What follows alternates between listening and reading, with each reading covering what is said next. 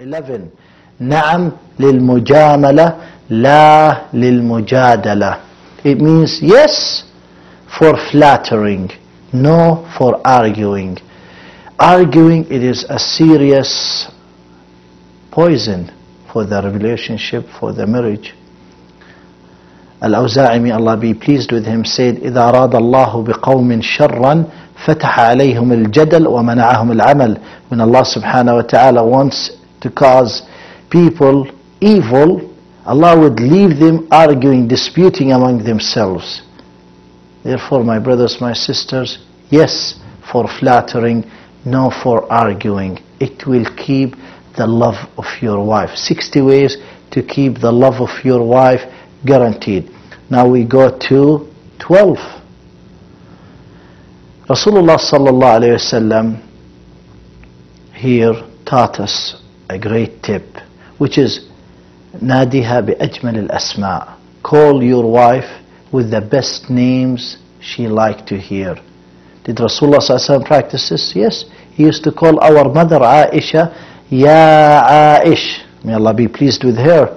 Ya Aish. So there's nothing wrong with you calling your wife sweet pie, honey bun, sweetie. You know, call her with any name she like. Call her with the name that she loves to hear. That particular practice will go direct to the heart. It is one of the ways to keep her love guaranteed. 13. Al-Hadiyya wal-Mufaja'a as-Sarra, or al-Mufaja'a as-Sarra. Sometimes, a pleasant surprise. That pleasant surprise, also you think it's to the stomach, but it could be to the heart. And there's so many ways to do the pleasant surprise. Maybe she loves, for example, watermelon, and then suddenly you are bringing her a watermelon where it's not even the season of watermelon, and somehow you bring her watermelon. It's not going to the stomach, this is going to the heart. This is called a pleasant surprise. Pick and choose, be an artist of surprising her in a pleasant way. حفظ اللسان, number 14, this is a serious matter. Preserving the tongue. Some brothers, some sisters may say something that takes years to white out or wipe out. Rasulullah ﷺ taught us that the collection of people's tongue will throw them right on their face, the hellfire, wal-'iyadhu billah. So حفظ اللسان, preserving the tongue, it is seriously an important matter. 15. كلنا صاحب عيب, means all of us have shortcoming. For us to look only in her shortcoming and to think that we are perfect, it's a really serious problem. So expect her shortcoming and accept her shortcoming, and Allah subhanahu wa ta'ala will put barakah in your life, and you will keep as well her love. 16. Al-Karam bit-Taqdeer. Al-Karam bit-Taqdeer, you'll find some brothers, really they love their wives. Really they appreciate them. Really they like what they have done today, or the food they cooked, or the way how they dressed.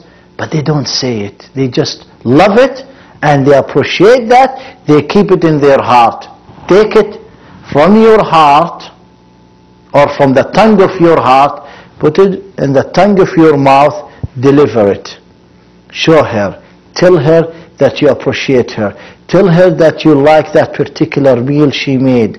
Tell her, وَعَاشِرُهُنَّ بِالْمَعْرُوفِ. Allah showed us that to live with them and to deal with them in a good way, in a kind way. So show that appreciation. 17. صِلَةُ الرَّحْمِ وَإِكْرَامِ الْعَائِلَةِ.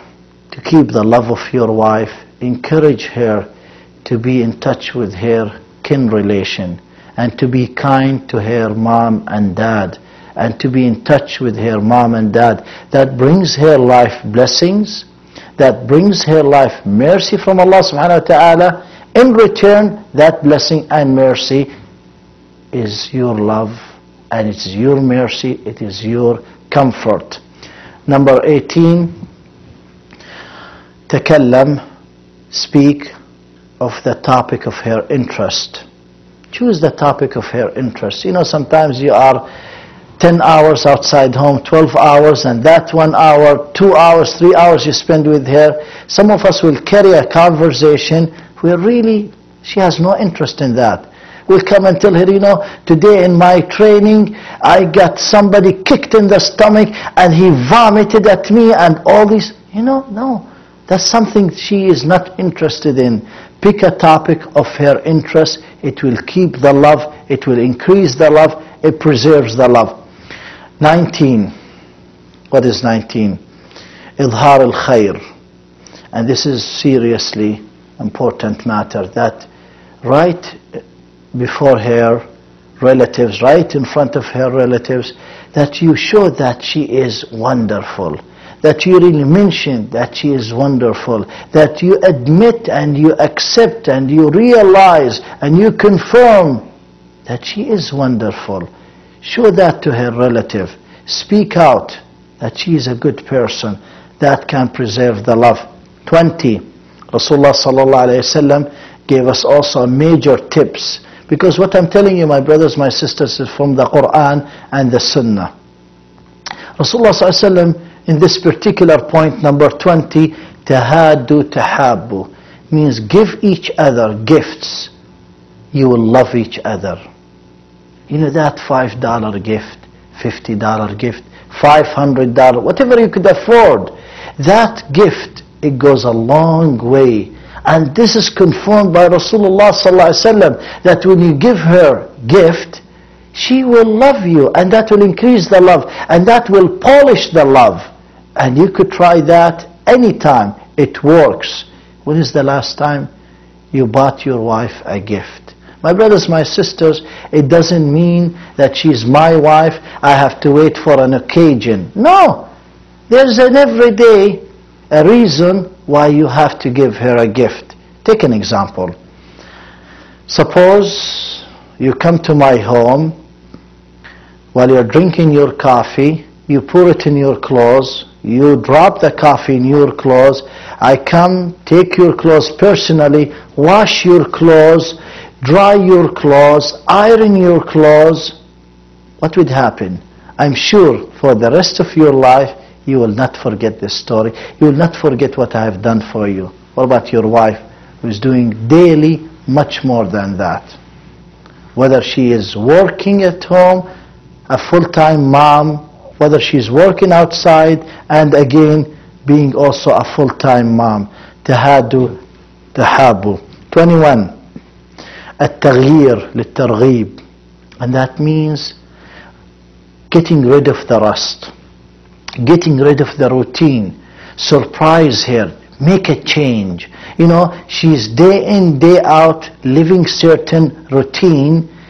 Get rid of this routine once in a while. Scrub the rust. What does that mean? You know, for example, you could buy a package and surprise her. You know, for the next 2 days or for the next day, we're staying at the Niagara Falls. There's a nice hotel. There's nice meals. You know, that small action, it will get rid of the regular rust, the regular routine. It will increase the love, polishes the love. One of the ways, in these 60 ways, to keep the love of your wife guaranteed. 22. حسن الظن بالزوجة. Actually, Islamically, we are requested, and not only requested, we have a demand upon us from Allah subhanahu wa ta'ala that we have to think good. Now, thinking good of each other, that applies to the wife as well. حسن الظن بالزوجة. Thinking good of your wife will protect the love, increase the love. One of the ways in this particular advices today to keep the love of your wife guaranteed.